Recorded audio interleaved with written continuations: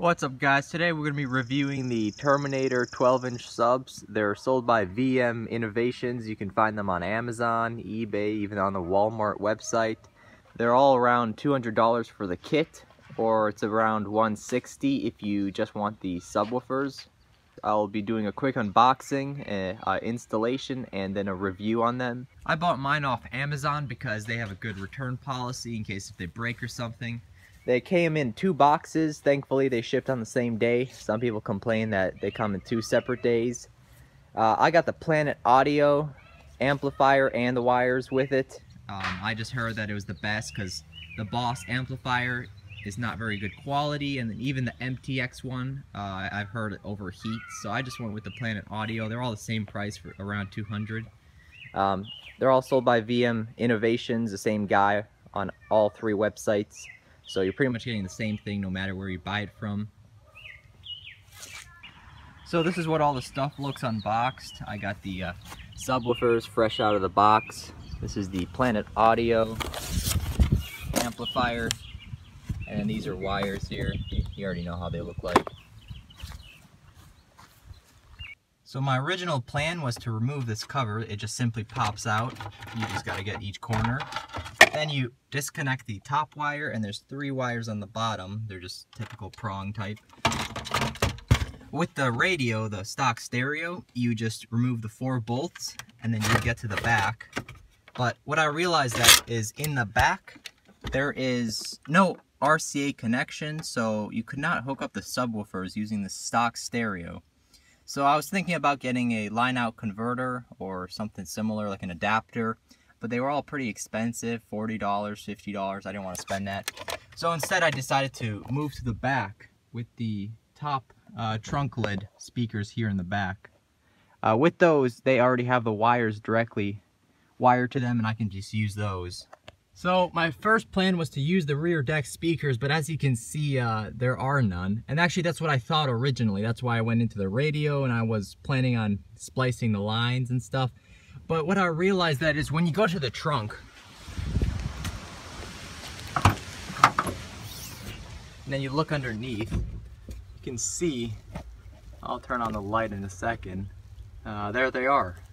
They're just right there, but you can't see them on the inside, which is quite strange. Anyways, you take the wires that are going to them, and you just run them out, and these will be the ones that you actually plug in to use.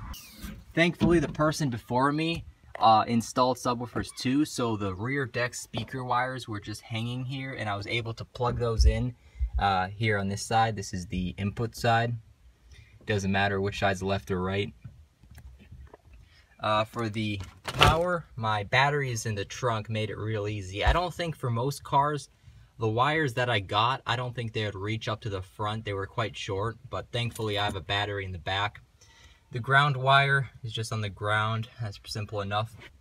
So for the remote wire, the fuse wasn't working, and this amplifier was just staying on the whole time. I didn't want that.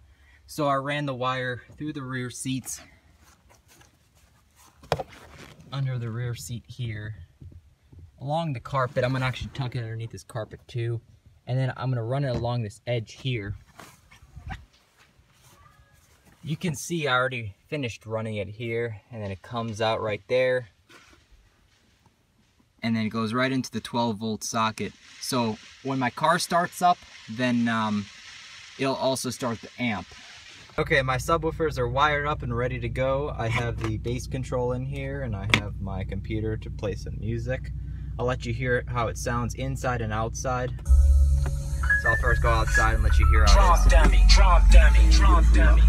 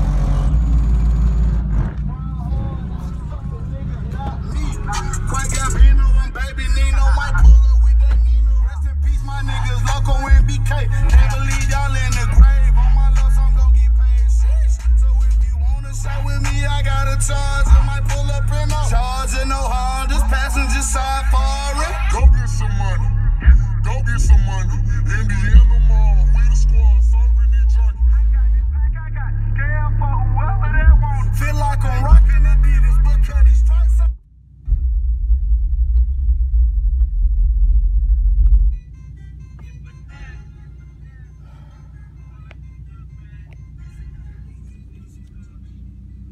Alright, here's another song.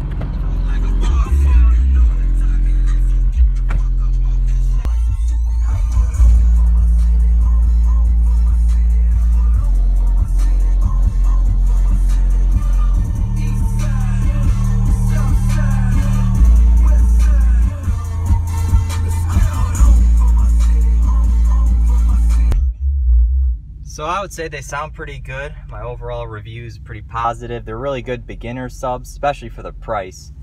They bang pretty hard. They don't rattle as hard as maybe 215s would, but they definitely sound good. They have plenty of power, and that's pretty much what I was looking for. So I'm pretty happy with the purchase. It all came out pretty well.